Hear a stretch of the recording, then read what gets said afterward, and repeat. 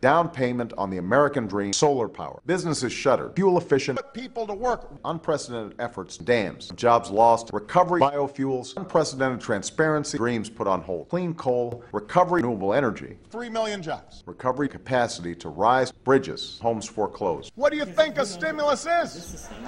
I mean, does this sort of like exist on a timeline? I'm Wayne Congar. I'm a Master's of Architecture student at Columbia University. I'm Therrien. I'm also a Master of Architecture student at Columbia University. Imagining Recovery is an open design competition. It parallels the first 100 days of the Obama presidency, and it's asking a number of questions of designers and asking designers to answer a number of questions about, or to ask a number of questions about their relationship to policy in America. January 20th was inauguration day, so that's day 1. Day 35, the competition was launched.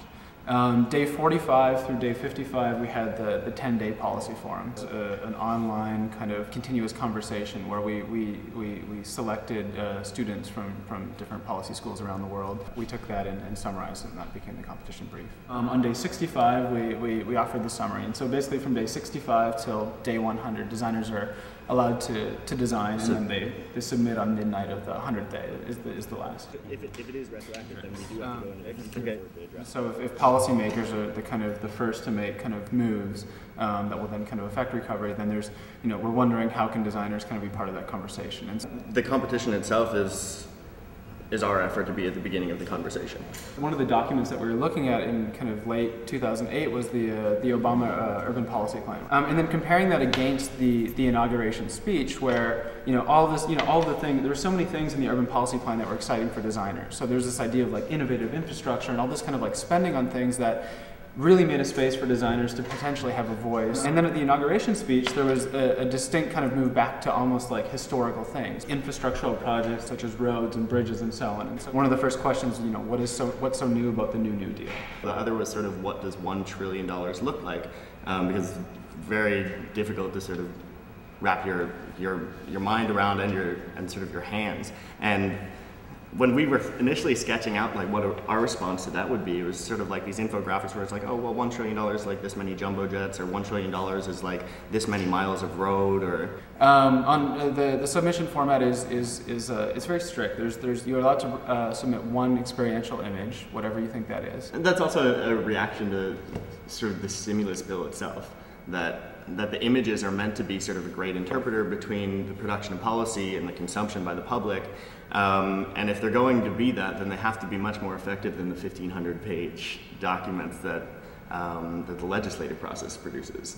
And so the experiential image is this way to kind of produce an image of a lived experience in recovery. The idea of the American dream kind of came out of this kind of ability to imagine a certain image. Is it going to be the traditional American dream from sort of like the 1950s, or is it going to be a projective American dream? When you see the old photographs during FDR's fireside chats, and it's sort of, what's in that image is sort of, maybe the radio is sort of the infrastructural technique, but this is sort of the image surrounding that radio is the sort of like nuclear family sort of huddled around it. Mm-hmm. And potentially there's sort of like a 21st century version of that. But the experiential image, I think, ends up being this potentially very powerful thing that allows designers to kind of, as we've written elsewhere, join the ranks of journalists and pundits and bloggers and all these people that are acting as mediators between public policy and the public. I don't think we're exclusively looking for built projects. There's a lot of other ways to sort of build an infrastructure that doesn't have to be driven on, walked on, or sort of physically traversed. If those shovel-ready projects are going to take 18 months, designers can potentially be involved in kind of projects that'll help to kind of perpetuate political will and public support for these things. Projects such as, branding the stimulus bill, or how do you kind of change the name of it such that, when stimulus bill number 2 comes around, it doesn't sound like, oh, again? But more like, again, this is a moment where, there's this idea in the air that there's a potential for change. And I think, and designers are kind of one of the first to kind of try to capitalize on that and kind of, let their kind of imaginations expand a bit. And so in another 100 days, in 10 years, in 15 years, or whatever, there's kind of like this image that we've, through this competition, kind of produced a framework for people to kind of offer their imagination of what they thought the future was in this like very brief window of potential, idea that people could actually think that there's another future possible. Yeah. You can think about design in another way. It's not just providing, designing a new electric hybrid vehicle or a new highway for it to like operate on, but thinking about design in a different way and figuring out what are those skills that we've learned by serving the private sector that can serve the public sector in ways that we've never really thought before of as kind of design. Design can actually be used to hedge against risk, and so in kind of a society that is adverse to risk, as opposed to thinking of innovation as a risky venture or kind of a test of something, and then going back to kind of tried and tested models, it's actually more risky to go back to the tried and tested models because they don't really apply to the current situation.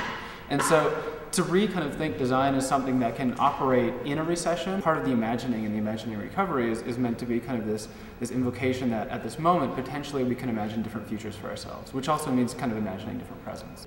This is what I'm working through because that's sort of like, that is the legislative process. It's like, this is my philosophy. When you produce an experiential image of that, that's true to that, then you kind of give an image of what bang for your buck looks like.